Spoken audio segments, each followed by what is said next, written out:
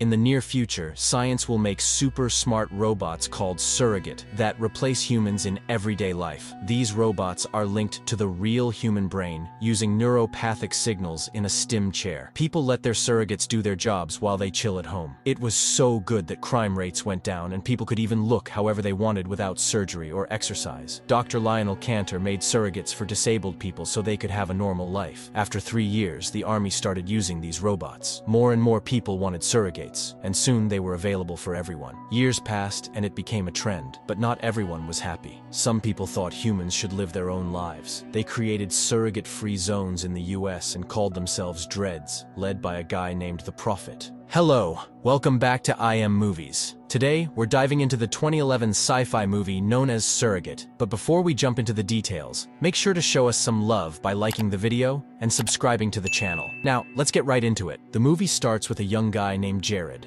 He's talking on the phone, saying he doesn't want to go to the opera. Instead, he asks the driver to take him to a club. At the club, Jared joins the crowd, dances, and finds a girl to hang out with. While they're kissing, a guy shows up and reaches into his bag, and Jared tells him to go away. Suddenly, there's a spark of bright light, and the guy speeds off on a motorcycle, causing a car to crash. We see a messed up robot in the wreckage. FBI agents Jennifer and her partner Tom show up at the crash site. They find a damaged male surrogate and a female one. The police officer says the male surrogate isn't registered, and the female surrogate belongs to someone, but no reports are filed. Both surrogates have their eyes blown up, and Tom notices the memory chip in the male surrogate is fried. Tom and Jennifer visit the residence of the person in charge of the female surrogate. He is discovered dead with a bleeding nose. Before the stream turns off, Tom scans the last thing the robot sees and notices the male surrogate's eyes burning and cracking. Later, Tom goes home, walks into a closet, and parks itself, revealing that he's also a surrogate. The real Tom gets up from the stim chair and looks at his surrogate. He leaves his room and goes into a kid's room, where he sees a photo of him, his wife, and a child. Meanwhile, he goes to the living room and meets his wife Maggie, who's using her surrogate. Tom suggests they take a real vacation alone, but Maggie thinks they should bring their surrogates. Tom wants a break from the surrogate life. He points out that they haven't been truly together for a while. Maggie seems upset, saying they're together every day, but Tom thinks it's their surrogates spending time, not them. Maggie insists that it's better this way. Meanwhile, in a college dorm in San Diego, two guys find their friend Jared dead. FBI supervisor Andrew briefs the station about the strange discoveries. He wants to keep the information about the messed-up surrogates a secret to avoid causing panic. Tom and Jennifer check footage from the surrogates and spot someone with a weapon. Tom tells Andrew that this case might involve a murder. A surprise call comes in for the agents from Jared's father, Lionel Cantor, the original creator of Surrogates. The news reveals that Dr. Cantor was ousted from his own company VSI 7 years ago. Jennifer and Tom visit Dr. Cantor, encountering one of his surrogates resembling Jared. Cantor confesses that he encouraged Jared to use his surrogates to spend time together. Jennifer reminds him that it's a felony to use a surrogate registered to someone else. Tom, who also lost his son, asks if Dr. Cantor has any idea why someone would want to harm Jared, or him. Dr. Cantor suggests that if they were after him, he might be responsible for his son's death. The surrogate shuts down as Dr. Cantor breaks down in tears. Jennifer and Tom then head to the VSI office and meet the representative from corporate relations. They press for answers on how a surrogate's head could explode, but legal reps avoid giving a clear response. Frustrated, Tom and Jennifer leave the meeting and go to the engineering department. There, they meet an engineer who explains that for an ID chip to get so damaged, every circuit must fire off at once. He mentions seeing a similar situation with soldiers returning from service, but with optics and only missing chips. He finds these soldiers have no damage to their bodies, but no ID chips. Jennifer and Tom visit a military camp, observing surrogate soldiers engaged in a battlefield conflict. Witnessing a surrogate getting shot and destroyed, they notice the operator quickly hopping into a different surrogate. The agents consult Colonel Brendan, asking if a weapon is being developed to destroy surrogates. He denies it, claiming they routinely remove motherboards and optics for analysis. Back at the FBI office, Jennifer uncovers the identity of the shooter, Miles Strickland, who's listed as a criminal in the system, but has somehow evaded punishment, making her suspect an inside protector. They then visit the monitoring department, where a non-surrogate technician, Bobby, reveals Miles's location. Tom heads to meet the pursuit team, while Jennifer stays with Bobby to monitor Miles. Bobby shares that finding Miles was easy with access to all surrogates' feeds in the city. An alarm goes off, revealing a man harming a woman. Bobby urgently calls it in and requests an immediate shutdown of the assailant's surrogate. Jennifer is shocked to discover surrogates can be remotely shut down and questions the legality. Bobby dismisses her concerns, claiming the police are the good guys.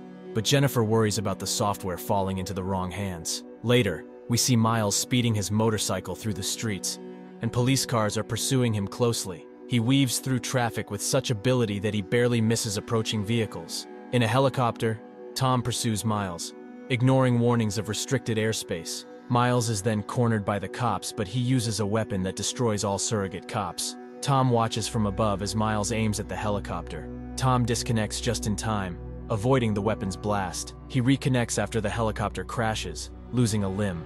Despite the injury, Tom grabs his gun and chases Miles, who realizes the weapon is malfunctioning. Tom catches up, demanding the bag, but they are in a surrogacy-free camp surrounded by dreads and get shot at. In pain, Tom crawls out of his station.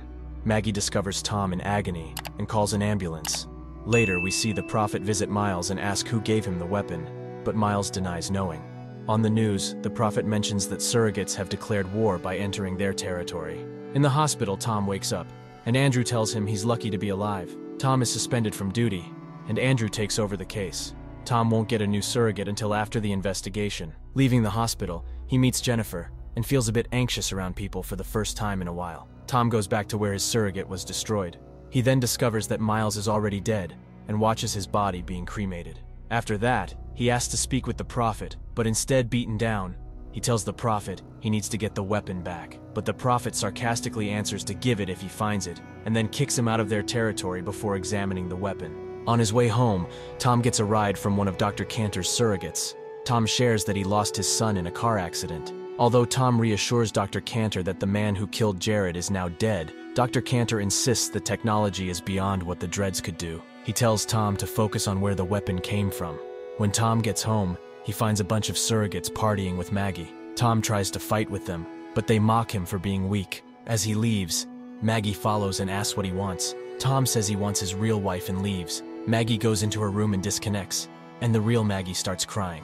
Tom goes to the FBI headquarters to investigate VSI. Meanwhile, in the shadows, a mysterious figure arrives at Jennifer's house, killing her and transferring the surrogate operator to someone else. Jennifer's surrogate steps out of the dock. Tom goes to see Colonel Brendan and inquires about the weapon. Brendan reveals it's an overload device designed to end battles with one shot, releasing a software virus to disable the surrogate immediately. Unfortunately, they didn't know it would also kill the operator. Tom discloses that the Prophet has one of these weapons, shocking Brendan. Brendan vows to handle the situation. The Prophet entrusts the weapon to two men, instructing them to deliver it to Agent Jennifer. Meanwhile, Andrew catches Jennifer snooping in payroll files and redirects her to the correct area. Tom visits Maggie's surrogate at work, apologizing for the previous night. He professes his love but confesses he can't sleep because of thoughts about his son. Maggie, now identified as a surrogate, insists this is who she is now and disconnects, reaching for her medicines. Simultaneously, the military launches an invasion of the Dread Zone to retrieve the weapon. Soldiers pour out of helicopters and the Dreads rush to hide.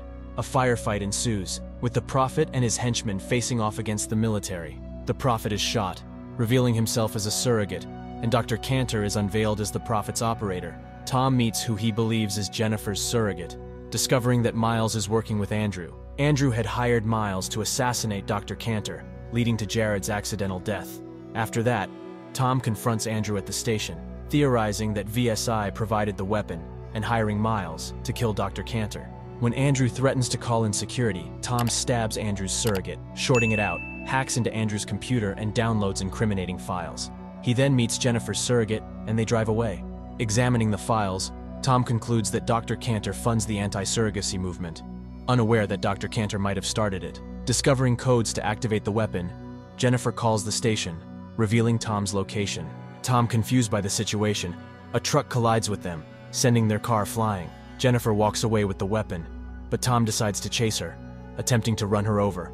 They race through busy streets, smashing into surrogates and other cars. Eventually, Tom crashes into a store window, and Jennifer escapes. To evade the FBI agents on his tail, Tom hides, steals a car, and contacts Bobby. He orders Bobby to shut down Jennifer's surrogate, but Jennifer beats him to it. Bobby informs Tom that Jennifer is attempting to tap into the entire surrogate network.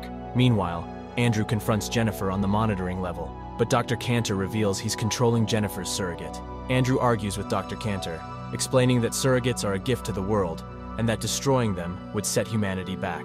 Dr. Cantor, seeking revenge for Jared's death, fires the weapon at Andrew, destroying his surrogate's computer. Tom reaches Dr. Cantor's home, demanding to speak with the real Dr. Cantor. He forces his way in while Jennifer's surrogate initiates a virus upload into all surrogates, intending to kill everyone using them. Tom discovers a hidden door, entering Dr. Cantor's chamber, where he finds various surrogates, including the Prophet and Jennifer's killer. Dr. Cantor, sitting in a wheelchair, points a gun at Tom, questioning if he misses being human. He argues that people inside surrogates are already dead, and that killing them would be a favor to humanity. Dr. Cantor sees surrogacy as a perversion and a sick addiction. As a warning announces the completed virus upload, Dr. Cantor swallows a cyanide pill, taking his own life.